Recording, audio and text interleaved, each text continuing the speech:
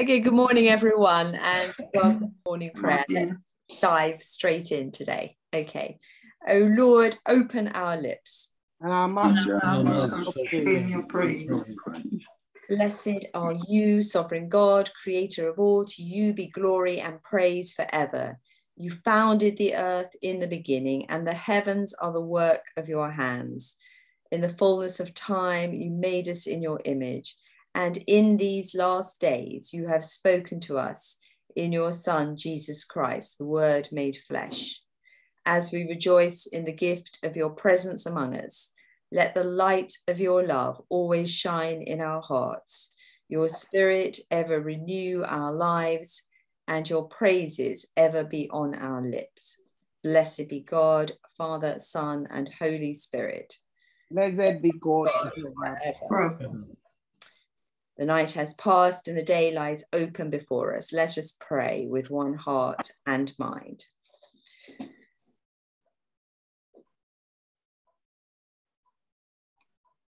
As we rejoice in the gift of this new day, so may the light of your presence, O God, set our hearts on fire with love for you, now and forever.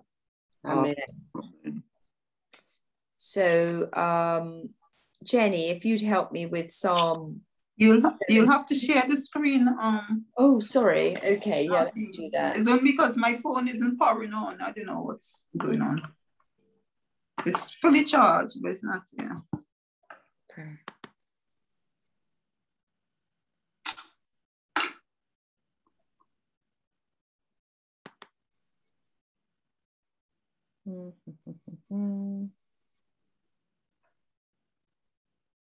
There we go. Psalm 17. Okay. Okay, I'll do it with you, yeah? Yeah. Hear my just cause, O Lord, consider my complaint. Listen to my prayer, which comes not from lying lips. Let my vindication come forth from your presence. Let your eyes behold what is right. Weigh my heart, examine me by night, refine me, and you will find no impurity in me. My mouth does not trespass for earthly rewards. I've heeded the words of your lips. My footsteps hold fast in the ways of your commandments. My feet have not stumbled in your paths. I call upon you, O God, for you will answer me. Incline your ear to me and listen to my words.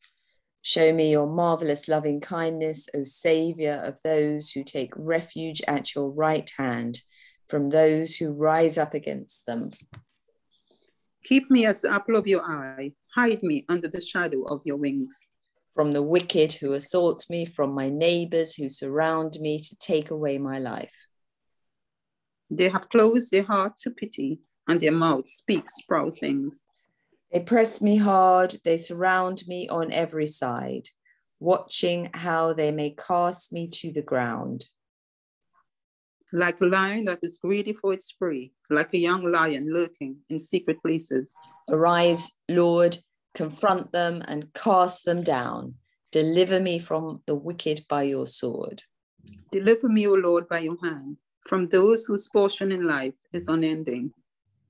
Whose bellies you fill with your treasure, who are well supplied with children, and leave their wealth to their little ones.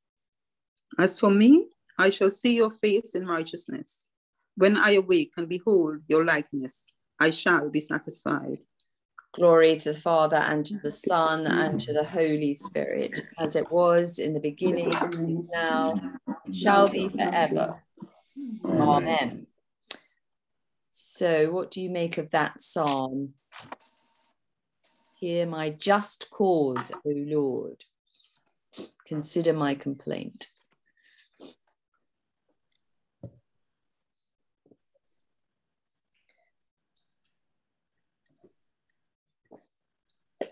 Oh, excuse me. Any thoughts? Mm-hmm. It seems as for a prayer for, I think he's praying, it sounds like it's a prayer to God for like his mercy and his consideration. Yeah, and his protection. Protection, yeah. And justice. Yes. Yeah. Okay. All right, we'll scroll down. Oh my gosh, this is where we have to click through, but it never clicks through properly on here, so that's no good. So anyone able to click through to the Chronicles passage on your phone? I could not. Who? In Bisola? passing, John, can you do that?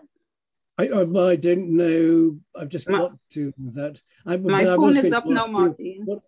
What is wisdom? I just, Bisola, does it click through on yours? Yeah, but my phone is frozen. I don't know why.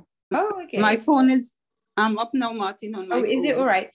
Well, John, have you got it? No. In that case, Jenny, you read it, Jenny, yeah? Okay. And I'll stop sharing this. Okay. Do we need the screen share anymore? No, because my phone is up, thanks. All right. First Chronicles 21, 1 to 20. First Chronicles 21, 1 to 22, 1.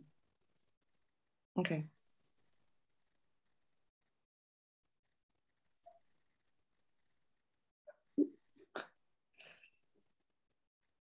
I can't hear you, Jenny. Yeah, I've clicked on it, but it doesn't seem to be. I think that's happening to all of us because my phone is frozen when I. Oh, don't worry. Okay. I've got the real thing here. Okay. Yeah, it's not coming out. My point. Sorry. I will read it from the great book. One sec. I just need to find Chronicles. Right, 1 Chronicles 21. Okay. Right. Oh my goodness. It's a ridiculously long passage. I will skip over it a bit. All right.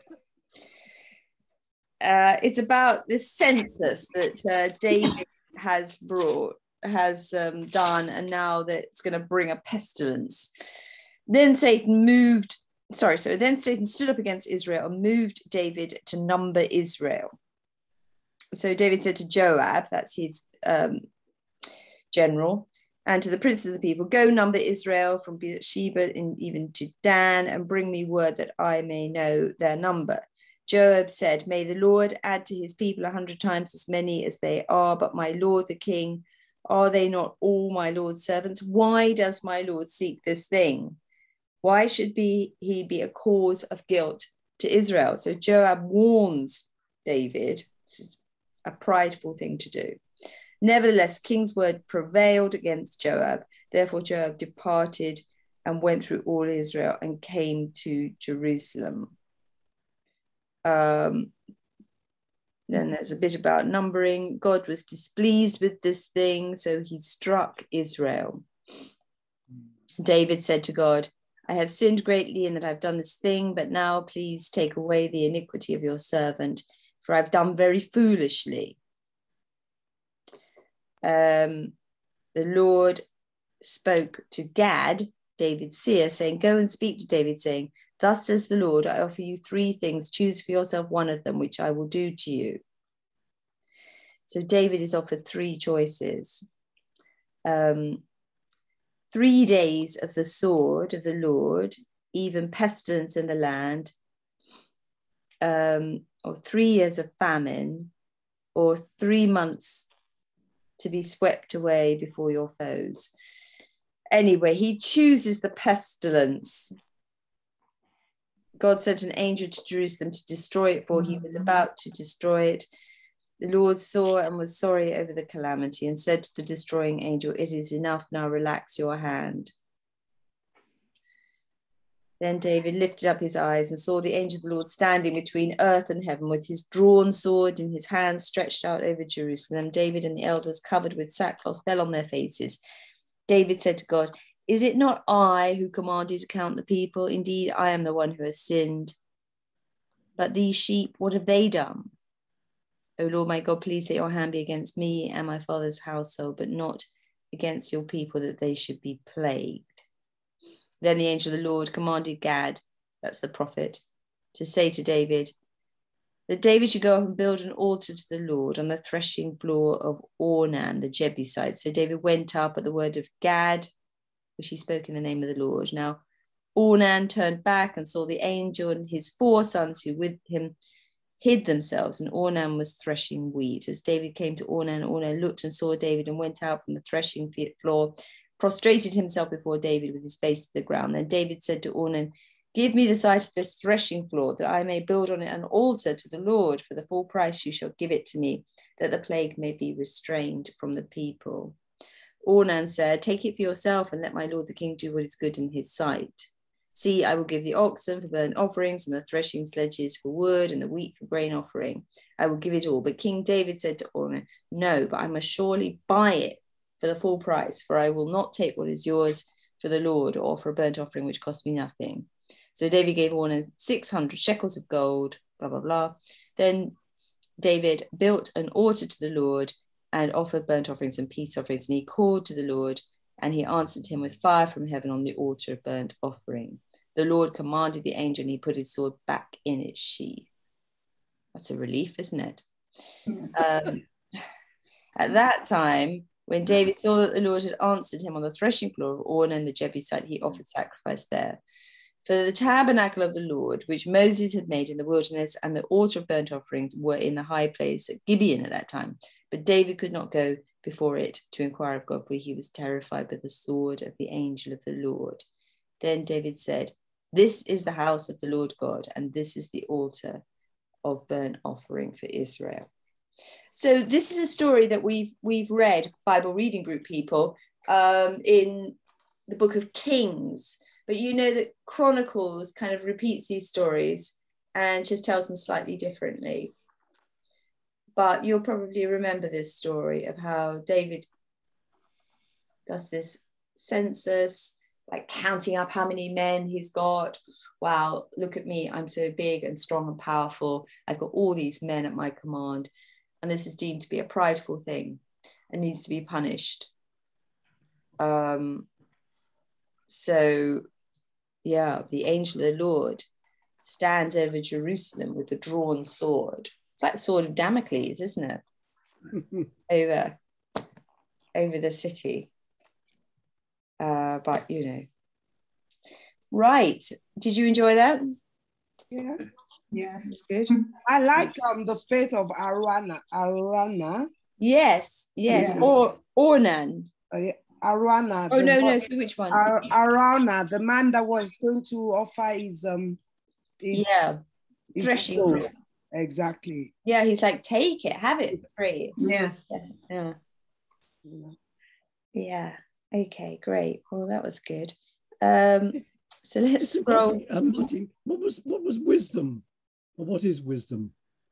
Oh, it's one of the books of the Apocrypha. I think maybe because it's so complicated to click through, I think next time we get into Apocrypha bits, we might just read the Apocrypha. They're the books that, are not included in the Protestant canon. They're in the Catholic canon.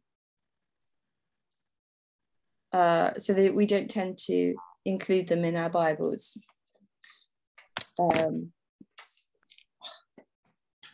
I can't say more than that. I can't get into the theology of why that may or may not be right or wrong, but I personally feel I have enough to do getting to grips with the Protestant canon. I've not actually quite got to the point of taking these on yet, but nonetheless, there's nothing wrong. There's nothing wrong with reading them. Okay, so let's scroll down, and we'll read Mark 10, 35 to 45, and maybe or maybe John. We haven't heard from you for a while. John, would you like to read that one? Yeah, particularly since I'm John James anyway. Indeed, since you're in the story yourself, you can read it. Yeah, all right. James and John, the sons of Zebedee, came forward to him and said to him, "Teacher, we want you to do for us whatever we ask of you." And he said to them, "What is it you want me to do for you?" And they said to him, "Grant us a sit, one at your right hand and one at your left, in your glory." Jesus said to them, "You do not know what you're asking. Are you able to drink the cup that I drink, or be baptized in the baptism that I am baptized with?" They replied, "We are able." Then Jesus said to them, "The cup that I drink, you will drink, and with the baptism with which I am baptized, you will be baptized. But to sit at my right hand or at my left is not mine to grant, but it is for those for whom it has been prepared." When the 10 heard this, they began to be angry with James and John. So Jesus called them and said to them, "You know that among the Gentiles, those whom they recognize as their rulers lord it over them, and their great ones are tyrants over them. But it is not so among you. For whoever wishes to become great among you must be your servant. And whoever wishes to be the first among you must be a slave of all. For the Son of Man came not to be served, but to serve, and to give his life a ransom for many." Thank you, John. So this is a story where you, John, and your brother, Sons of Thunder, come forward and say, "We want to be first. We want to be on the top of the pile next to you, Jesus." And then Jesus gives his teaching, which we find many times in the Gospels.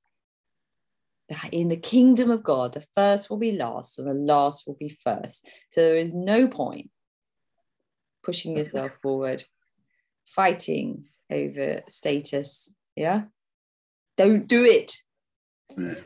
But they thought it was an earthly kingdom. They didn't realize it was not earthly. Don't do it. Oh my goodness. Yeah.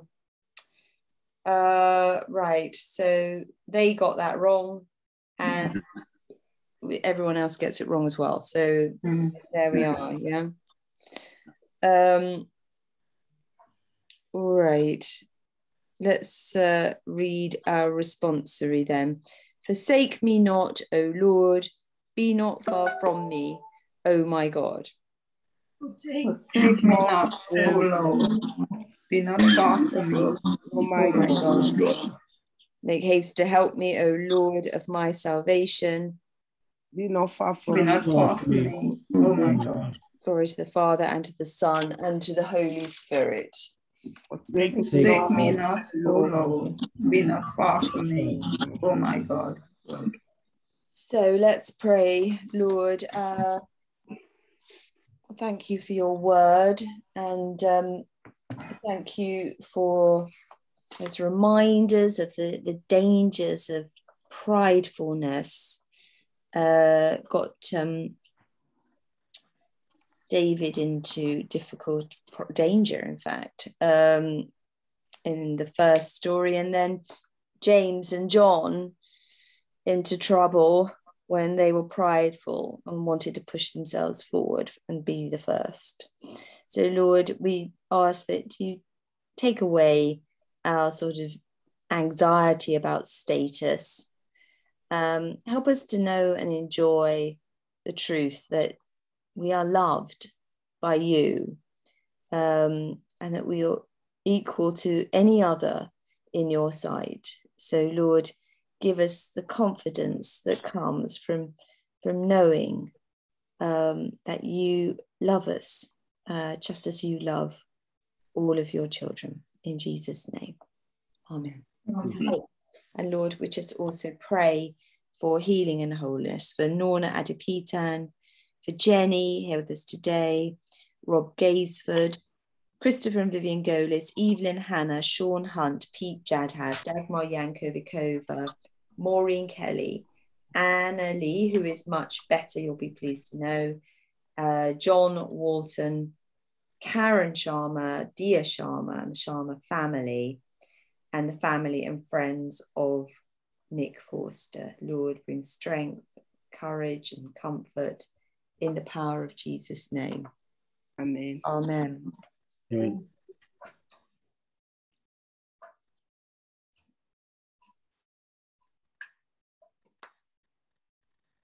Lord, I pray particularly for Sam this morning.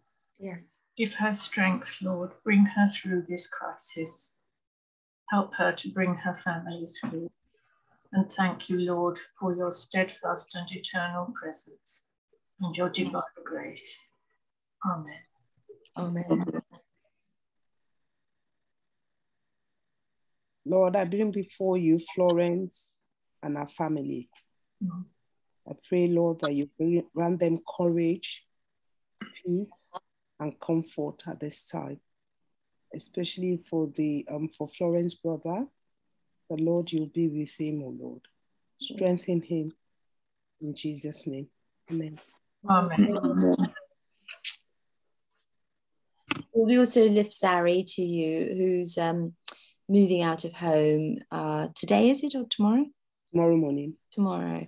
And Lord, just ask that you will watch over him, protect him, be with him and his friends, and that they will have a lovely time, enjoy their time living together, keep them safe in Jesus' name. Amen. Amen. Lord, thank you for your love, and thank you, Lord, that we could call you our Father. Thank you, Lord, for the many blessings that you bestow on us. And Lord, thank you for loving us with an everlasting love. Lord, we just want to praise you for who you are and for your blessings. With thankfulness, in Jesus' name, amen. Amen. Amen.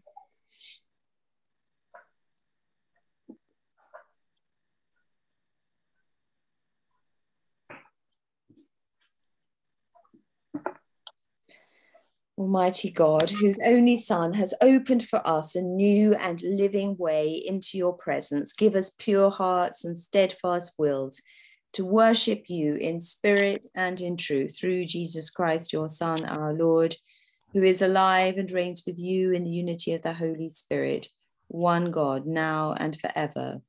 Amen. Amen. As our Saviour taught us, so we pray. Our Father in heaven, hallowed be your name. Your kingdom come, your will be done, on earth as in heaven. Give us today our daily bread. Forgive us our sins, as we forgive those who sin against us. Lead us not into temptation, but deliver us from evil. For the kingdom, the power, and the glory are yours, now and forever. Amen. Amen. The Lord bless us and preserve us from all evil and keep us in eternal life. Amen. Let us bless the Lord. Thank you, God. Amen. Well, that was a good start to the day, wasn't it? Yes. Yes. Did you feel all built up and nourished by having half an hour of prayer? Yes. Been warned of the dangers of pridefulness, so bear that in mind. Yes. All right, I'll see you soon. Don't forget to Thank you, Martine. on Have a good Sunday. Thank you very much, Martin. Yes. Preaching this Sunday. Expect to see you all in church on Sunday, hopefully. We're thinking about. I'm writing my sermon today, thinking about. Okay. Continue to think about the generosity of God. Yeah. Yeah. Yes. Living that out. Yeah. All right. Have a lovely day. Thinking about Omran. He was generous, wasn't he? Yeah, exactly. Yeah. Yeah, that's the spirit we need. Does anyone know if Elizabeth is away? No, I don't know. So would you give her I haven't seen her. I haven't heard from. I'm missed. Was she at Wednesday's prayer? No, she wasn't on the call for a few days now, actually. Yeah, so maybe would you give her a call, Leslie? I will do. And let me know. So she was going away at some point, so she might be, but anyway. All right. Thank you. Thanks so much. Bye, everyone. Thank you, everyone.